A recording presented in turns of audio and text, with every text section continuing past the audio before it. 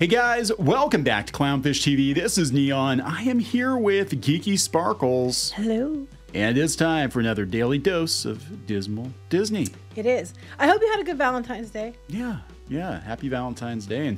And if you didn't celebrate Valentine's Day, I hope Wednesday was pretty good for you too. That's right. It's hump day in more ways than one. For some people, yes. That's valid. I didn't think about that. Well, speaking of screwing people over, okay, we're going to talk about Disney. And I guess Peltz & Co. sent out another letter to investors, Disney shareholders. Yeah, this is pretty interesting because he basically said that Disney at this point is throwing spaghetti against the wall, which is what we said. We said that, yeah, it just seemed very desperate. They're like, humna, what's big now? Oh, Taylor Swift and Fortnite, let's do that. And then they comment, that Disney does comment back. I couldn't find the entire letter or whatever, but I did find some of their quotes. And it's just, they keep talking in circles, saying the exact same things over and over again without any substance. And we'll talk about that, and we'll talk a little bit about this video that has surfaced of Bob Iger basically saying we're not going to get political, but let's get really, really political. And of course it comes out now. And then pats himself on the back for Black Panther. Yes. He's like, but he admits, though, he was patting himself on the back, but now he realizes it's much more than that. It's much more than that. Don't cancel me, bro. All right, so... Before we get into it any further, please subscribe for more pop culture news, views, and rants, guys. You get woohoo if you do. Woohoo. All right, not many woohoos over at Disney these days. I think they're freaking the hell out. It feels like they're freaking out. I do. Okay, well. I just every day there's something new to woohoo about. At this point, you have more woohoos than fucks to give, right? About Disney? Yeah, pretty much. So yesterday... Peltz and Trian Group put out another letter. They put it out on their Restore the Magic page. That, of course, since they had a website for Restore the Magic, Disney had to have their own website. It was like Vote Disney or something. Mm-hmm. So, you know, they both have these websites that shareholders can visit. And in this letter, he basically said, which is what we've been saying, it's like they're just throwing stuff out there last minute to try to razzle-dazzle people so they vote for them.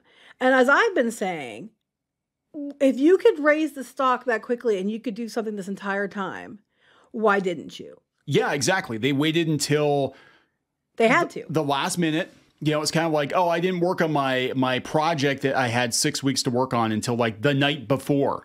Mm-hmm. Then we just called up Taylor Swift and said, yeah, we'll like wire you $75 million. And hey, Fortnite, oh yeah, we just heard last week that Epic is in trouble. So let's send them a bunch of money too. It's funny because people are like, well, you can't do that overnight. No, you can't. But you sure as hell can do it in the month or two they've had when they knew they were in trouble. And the people weren't backing them, though they were backing them. Here comes Peltz. And not just Peltz. Here comes Blackwell Capital. And you had Value Act out there too, but you made sure you made a side deal with them to keep them cozied up to you.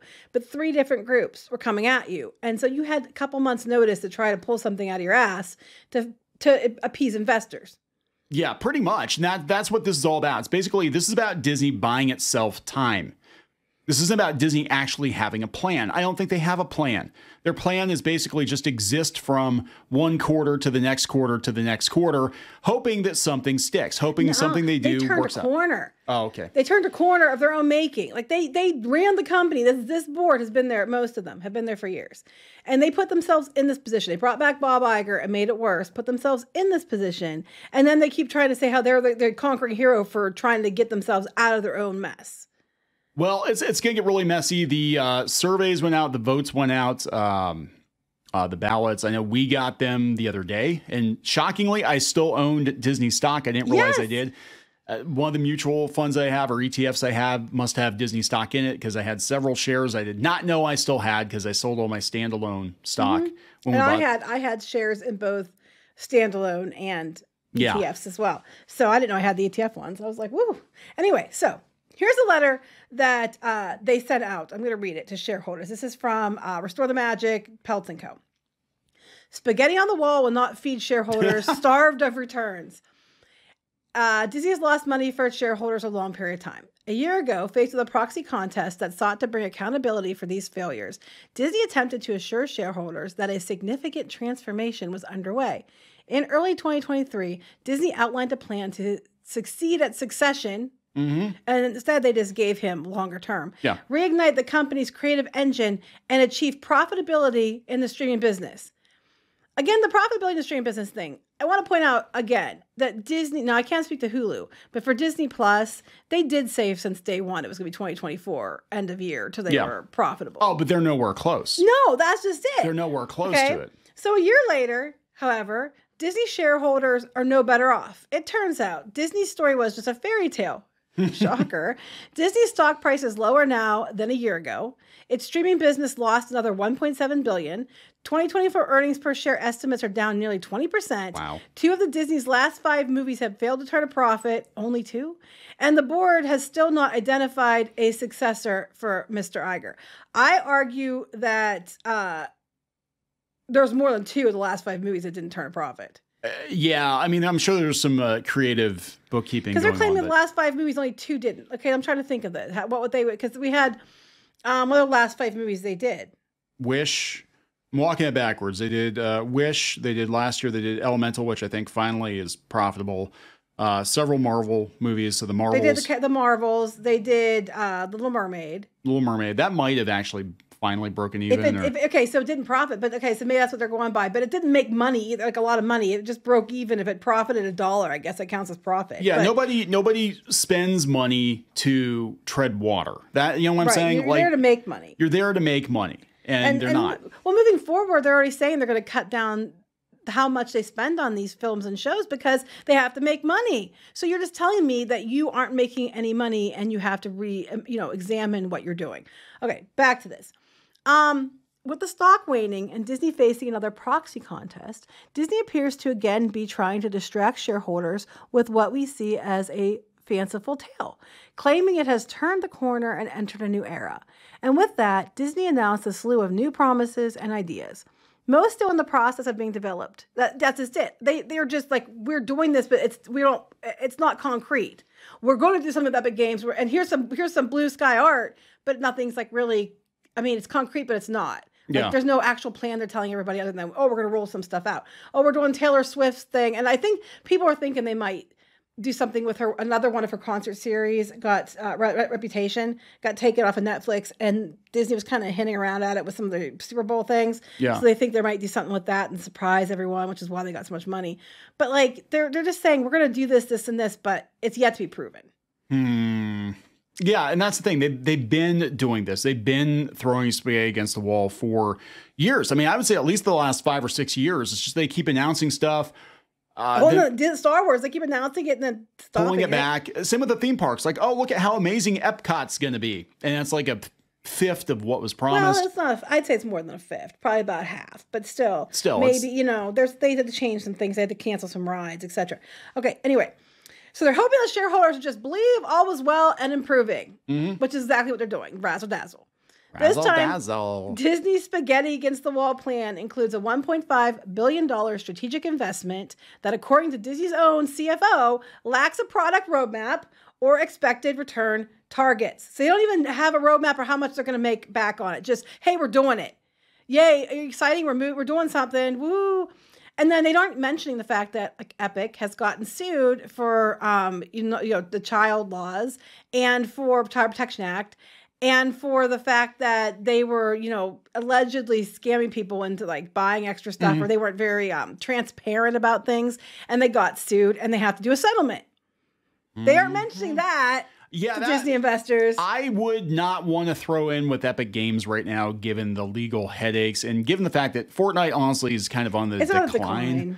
I agree.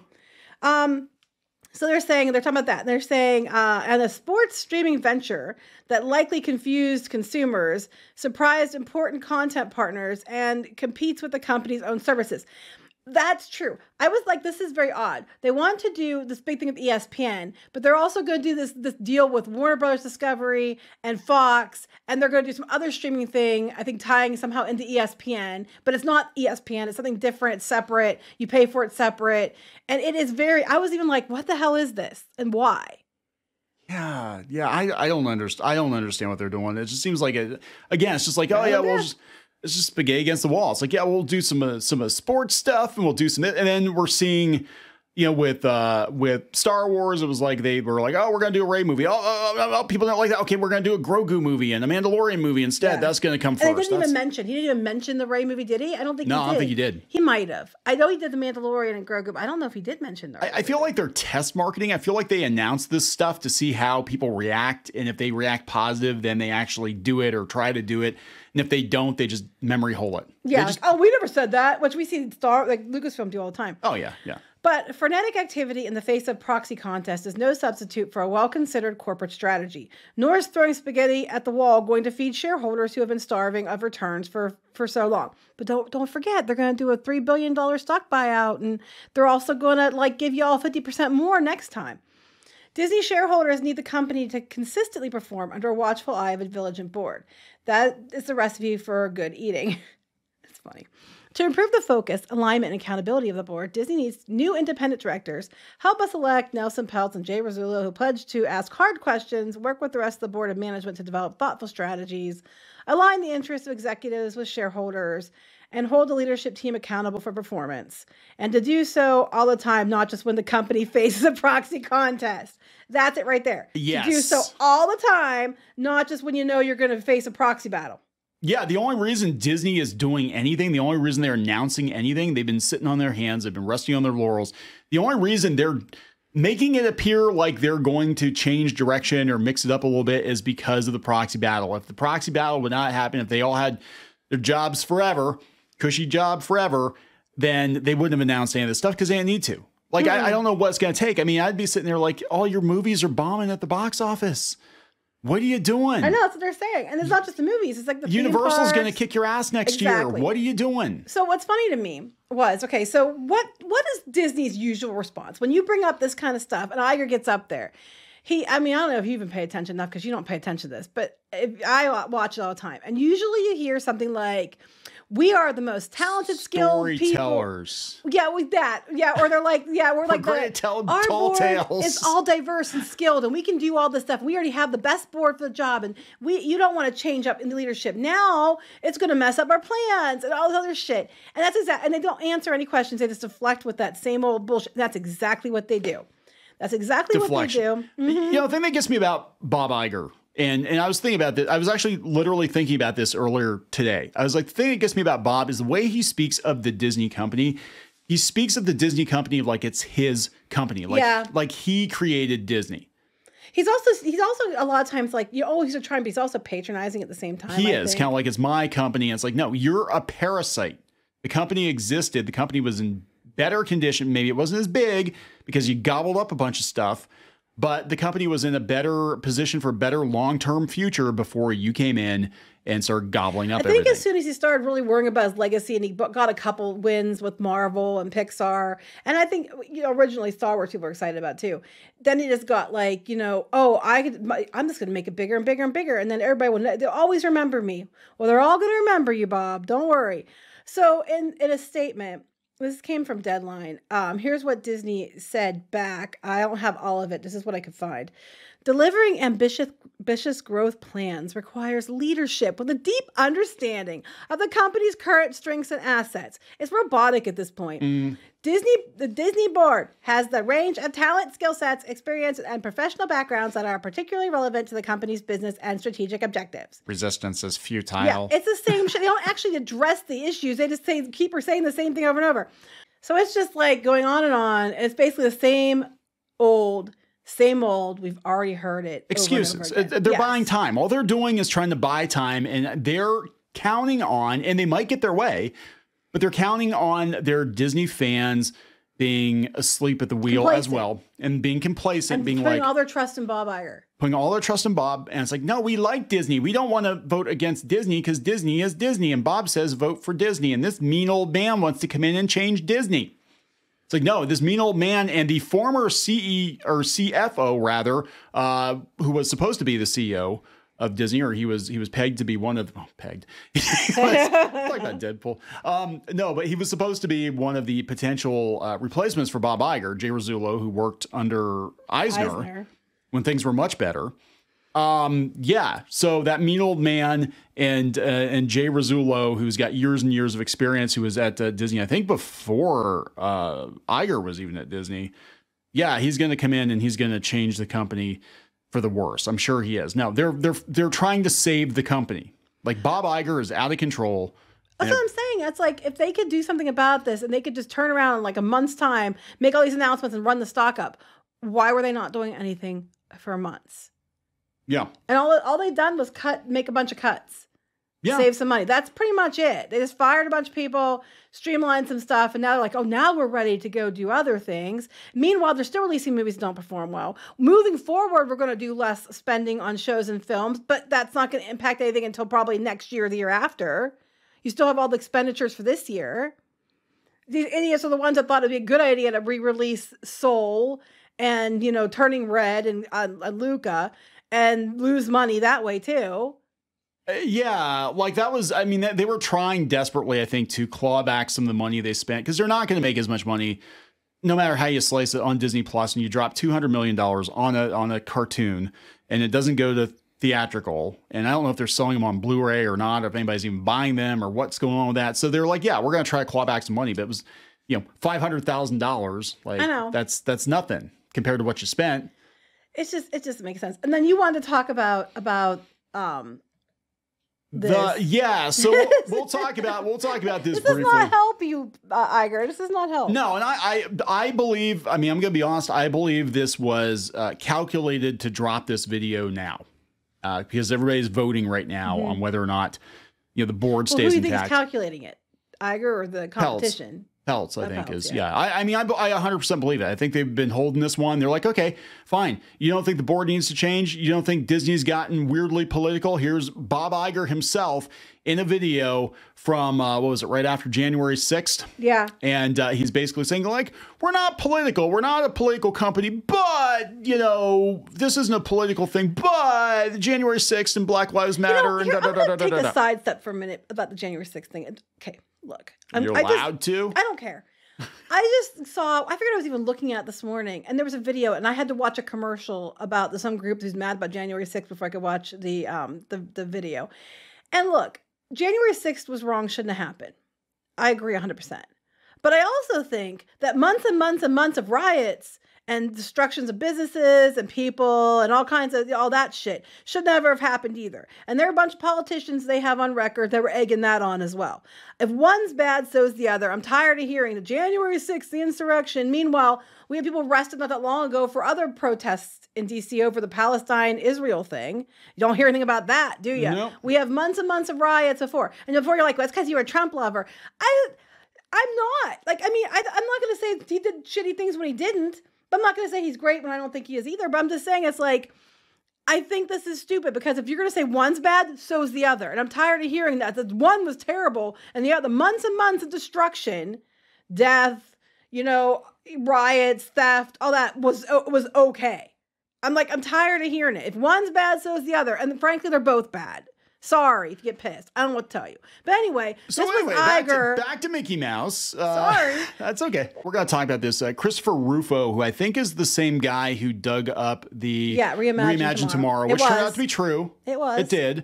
And this is Bob Iger on a Zoom call basically saying, hey, yeah, we are political and we're 100% on the left. And, I wasn't going to get political, but now I feel we have to, is basically what he said. Because of the Capitol riot.